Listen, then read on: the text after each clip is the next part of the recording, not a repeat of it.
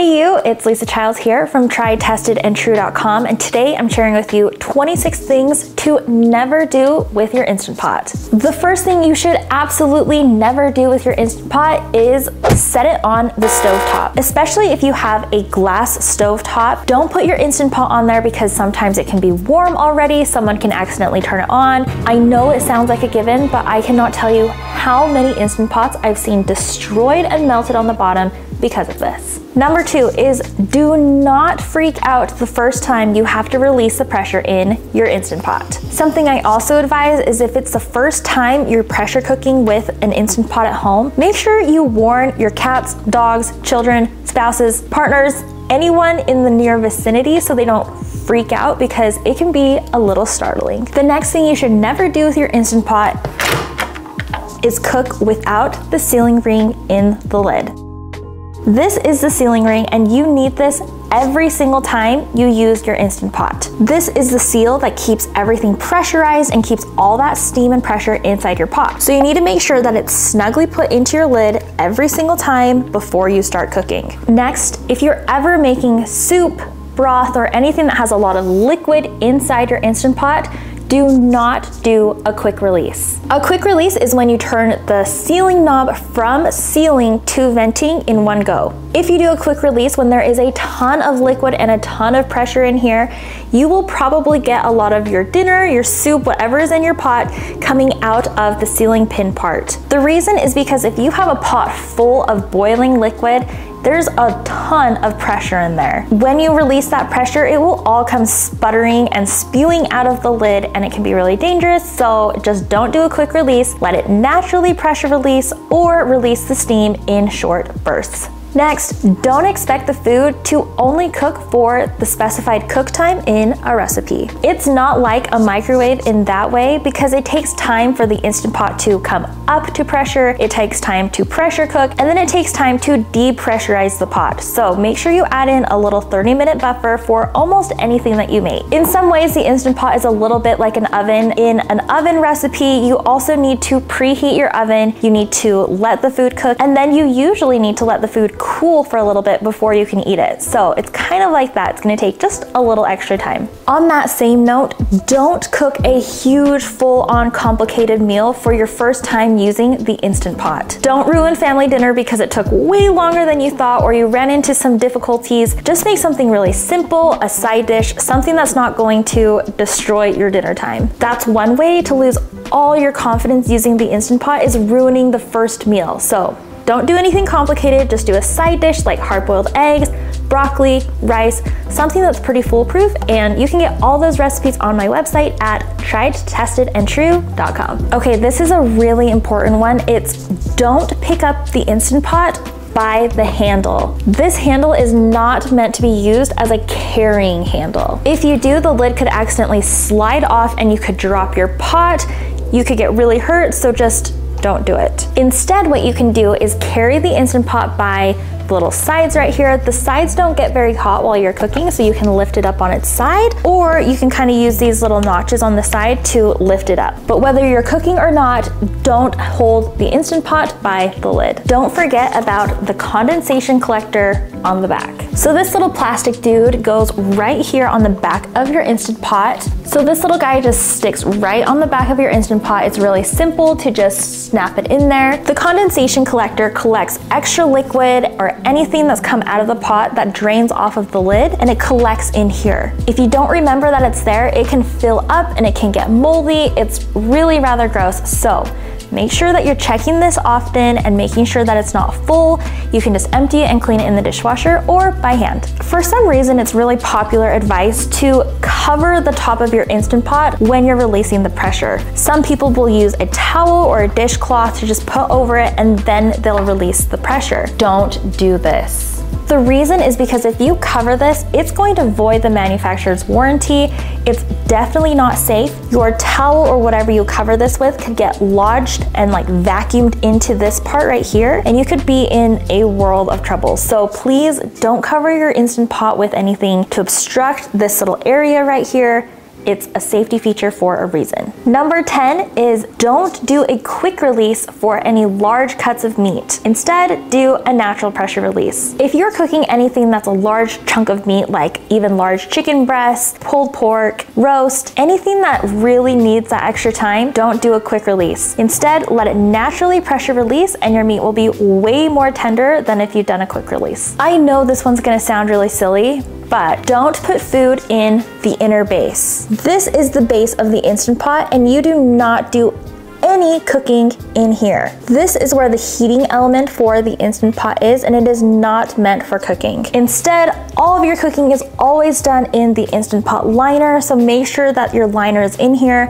If you give instructions to someone in your house that doesn't normally do the cooking or doesn't know how to use the Instant Pot, make sure you specify that you're going to need to use the Instant Pot liner inside the base, not just dumping stuff in the Instant Pot. I don't mean to sound condescending, but honestly, I would not be telling you if this didn't happen day in and day out and people weren't messaging me, asking me what to do, asking me if it's okay, and seeing so many destroyed, ruined pots that just have to go straight to the trash because of this.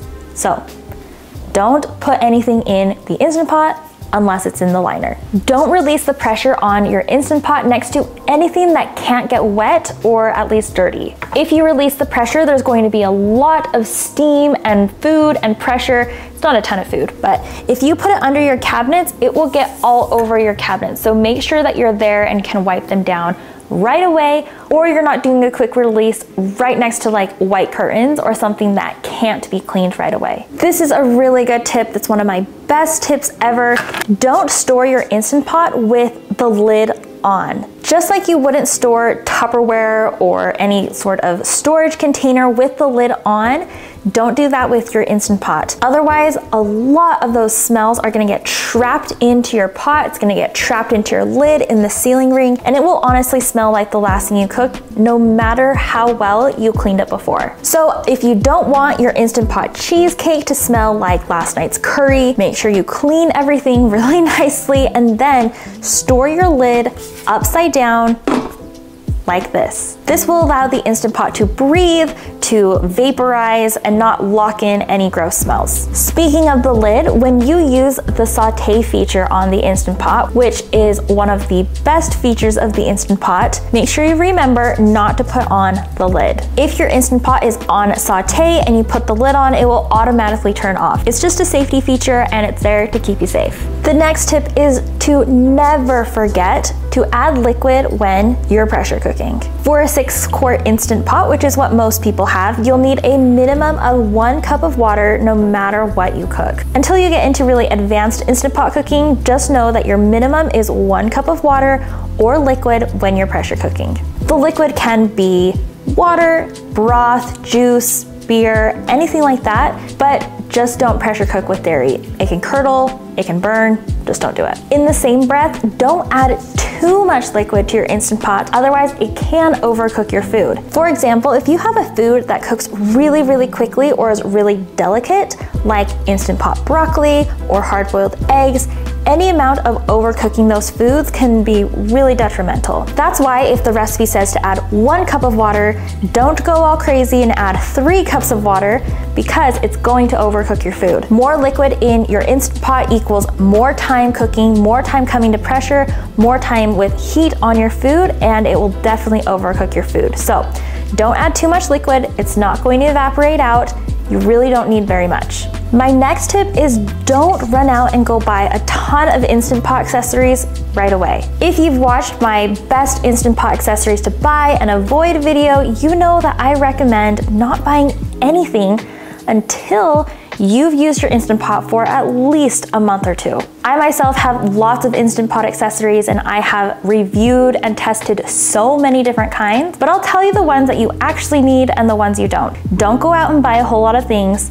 Test out your Instant Pot, see how you use it, see what types of accessories you need, because really you don't need a whole lot. If you like these tips, make sure you take out your phone right now, subscribe to this channel, and go follow me on Instagram at Tried, Tested, True. This one also seems kind of silly, but don't forget to read the manual. The manual is really helpful, and if you've never used an electric pressure cooker or a pressure cooker in general, the manual will really help you have good success and confidence. I also don't want you getting hurt or be really scared or intimidated to use it, so read the manual, or you can watch my Instant Pot 101 video and that will help you a lot as well. Next, don't expect anything you make in the Instant Pot to come out crispy or baked on its own. The Instant Pot can do a lot of things, but it is not a fryer, it is not an oven, it is a pressure cooker that cooks with liquid and steam. So you're not going to get anything that's dry, baked,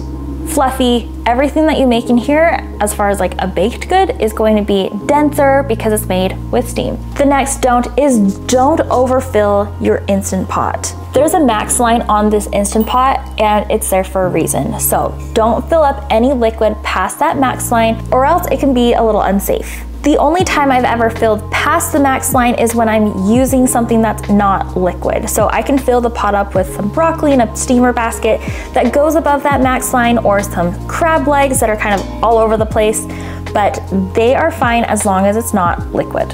Next, don't be intimidated by all of these buttons. I know it can seem like a lot of different buttons and settings and all these things, but honestly, don't worry about it. The only buttons you really need are the saute button, the manual or pressure cook button, and everything else is just a preset. I mentioned this a little bit earlier, but don't use dairy as the primary cooking liquid while you're pressure cooking. There are some recipes that have heavy cream or some kind of dairy in the pot while it's pressure cooking, and that's fine, but don't let it be the primary source. Almost all of those recipes will have like a chicken broth or water or something else supplementing it, so it kind of dilutes the dairy. Otherwise, the dairy can curdle, it can burn, and it will not work. So please don't use any dairy for pressure cooking. The Instant Pot is amazing because it has that saute feature, so you can sear things and brown things before you pressure cook them. But don't forget to deglaze your pot before pressure cooking. Deglazing is when you get all those brown bits off the bottom of the pot and you lift them off the pot with some kind of cooking liquid. You want to make sure to scrape all those brown bits off the bottom of the pot, otherwise they will get stuck, they will burn when you start pressure cooking, so make sure you deglaze your pot. Next, don't put anything over the vent while it's releasing the pressure. Don't put your hands, your face, your arm, don't move anything on top of it. Just don't do it. It's extremely hot and it will burn you. Another thing that I'm just begging you please don't do is move your pressure cooker while it's still cooking. I've had some of my readers tell me that they just move the Instant Pot outside when they're ready to release the pressure, and I just can't with that because that is extremely unsafe. If you are carrying around a super hot pressurized piece of metal machinery appliance thing, that is really unsafe. If you drop it, it could explode. I'm begging you, please don't move your Instant Pot while it's pressure cooking. And I'm not talking like you can't move it like 2 inches on the counter. Like obviously you can move it, but don't lift it up and change the location while it's cooking or while it's pressurized. That's just not safe at all. And last, don't try and wiggle this lid off before the pot has completely depressurized. I'll admit I've done this before, and I'll also admit to you that I paid for it. When you try and wiggle this lid off before it is completely depressurized by, pressing down on the pin, trying to wiggle this off while it's still pressurized, it is really unsafe. The reason is because there is still too much pressure to safely open the pot. One time I had a lot of liquid in my pot. I think I was making soup or something like that, and I tried to wiggle the lid off before it was ready. Well, the soup was still at like a rolling boil, and so when I tried to take off the lid, it just started spewing out of the sides because it was still boiling super violently. So please, I'm begging you, don't try and wiggle that lid off or do anything to manipulate it to get it off sooner. It will come off in 1 minute, just be patient. Thank you so much for watching this video. Make sure you watch this video next where I share 26 Instant Pot do's and tricks and tips that will really save you. So we'll see you next time. Bye.